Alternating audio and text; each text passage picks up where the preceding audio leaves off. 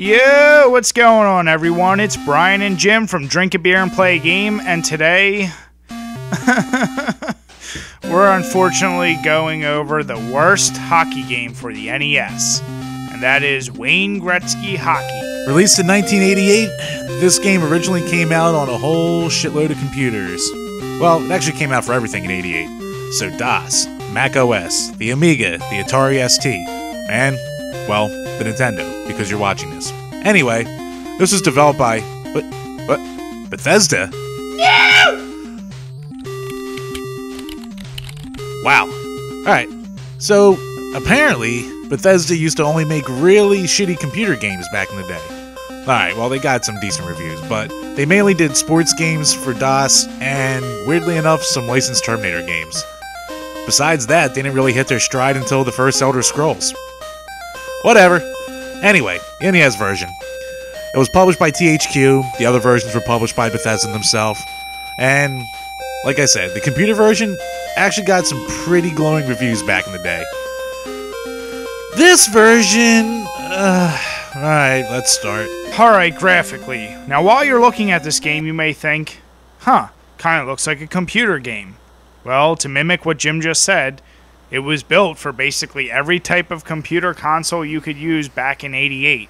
And guess what? I guess they decided, that's a good enough model for the NES too. What the fuck? Look at this. We can tell this was meant to be more of a straight hockey simulator versus an actual fun hockey arcade style game. I mean, if you're a pure hockey fan, maybe you got your jollies off on this game because you weren't satisfied with the arcade style of Blades of Steel, but it's just goddamn ridiculous. This top-down view like almost never works for sports games. And then you have, oh wait, they decided let's throw in a little cutscene. But even look at this. Look at the flags hanging. What the shit is this?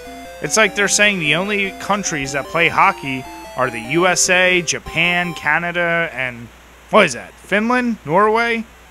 I don't know. Anyway, we obviously weren't too impressed with the graphics, and it really becomes an eyesore after a game or two, so we both gave it 3s. And as far as the beer requirement meter is concerned, let's stick with that number 3. Let's add 3 to it. Alright, the sound. The sound is, it's a big ball of meh. I mean, the intro music and some of the little music clips are okay. The sound effects overall are they're really weak. We've heard way better ambient noise in older games. The sound effects are very basic. The digitized voice work's pretty cool.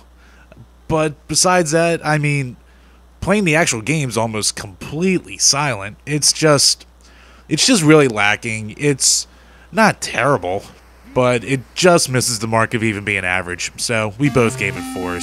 And I'll give it another 2 beers just because of that terrible "he shoots," what you're going to hear again and again and again and again. Oh my fucking god, the control. Well, like any shitty sports game on the NES, it's gotta have some shitty control. And boy, does this one not disappoint. Let me start off first by saying, we had no goddamn idea how to switch our players. You know, it's the NES. You got an A, B button, a start, select, and your D-pad. Pretty simple layout. Shouldn't be hard to find your player. So we do all the typicals. Hit B. Turns out B just speeds you up. Hit A. Well, that passes and also acts as your shooting mechanism. So maybe if we hit up in a combination of these. Nope. It turns out you have to hit goddamn select. And look at this. What? You have to either take your fingers off the D-pad or just not use A or B and have your guy go ball slow just to select another goddamn player. Oh, and just to add on to that, it doesn't automatically switch to the player that passes to. No. Whoever you're selected as, it will stay that way until you select someone else.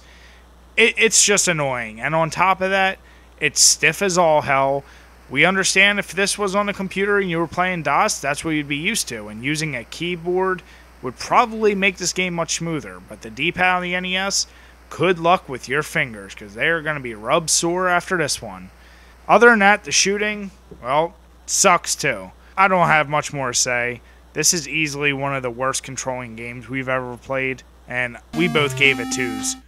And because I like being lazy and it's already picked out, let's add 2 more beers to the beer requirement meter. The gameplay. Well, I'll give the game this.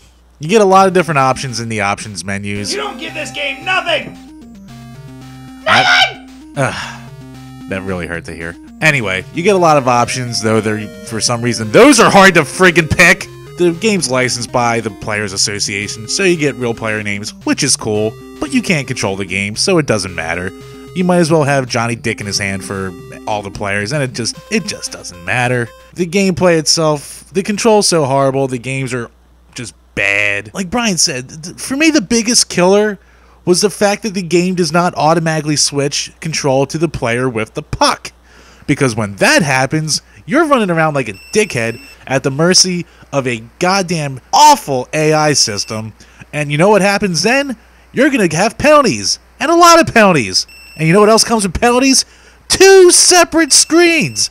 You barely get 1 for goals. You get 2 for penalties. And trust me, there's a lot more penalties during these games than there are goals. Or anything else resembling hockey. We gave it 3s. It's just awful. I'm gonna add another 3 beers for the 3 points we gave this, and 3 was generous. Don't. I gotta do it. I gotta do it. I gotta be fair. Rules. No! Listen, when we're talking about originality, we're talking about something new we haven't seen in previous games. It is not a reflection of if it's a good game or not. With that being said, yes, this game did receive high scores from us for originality. But listen, we obviously haven't seen a hockey game like this before. It did offer, like Jim said, a bunch of options, which included being able to have 2 players on the same team. Although once me and Jim got done playing 1 game against each other, we did not want to put ourselves through that torture of playing again. It did include speed options. It was the first, like Jim said, it was the first game to be licensed by the Players Association. So there is a lot of new things offered here. We both gave it 9s. Still not a good game. So I'm going to add 2 more beers. Fuck! Fine. So you get playoff modes, you get training modes, you get exhibition games. You have 2 player modes against each other on the same team. You can do 1 against a computer. All the teams have different stats to them, which is great. So, of course, we had to give high scores to replayability. Not that you'd ever want to play this the first time. God knows we will never, ever touch this again. If anyone ever requests a long play, I'm sorry, we're putting our foot down. No. We gave it 8s. We had to give it 8s. There's a lot of options here. You don't want them. I'm going to add another 3 beers because you're just going to need to keep drinking at this point. Well, clearly, overall, this is just an excellent game based on this review thus far. It's top notch. Yeah, no, surprise, surprise, it sucks. And this seemed to be a very popular thing for the late 80s, early 90s, that famous celebrities would put their names in front of really shitty titles. Luckily, come to think about it, that doesn't happen as much today. But unfortunately, there's also just franchise game series that it's one and done for each type of major sport. That being said, the only reason we even gave it a 3 overall is because it did have those added options. But really, you need to stay the hell away from this game, and we are not kidding when we say it is the worst hockey game on the NES. And not only is it the worst hockey game, it might very well be one of the worst sports games. I mean, we've played some shit, but man oh man, has it not been as bad as this. Maybe in the future we'll do a top 10 worst NES sports games? Huh? Think about it. Alright, and as far as the beer pairing is concerned, we couldn't on good faith offer up any suggestions for any beer, because we feel like you'd be wasting that beer on such a shitty game. So you're gonna have to pick a beer on your own. We just suggest keeping it cheap. Something like Schlitz or something like that. Either way, thanks guys as always for watching the video. Make sure you subscribe or check out our Twitter or Facebook channel. See you next time. Cheers.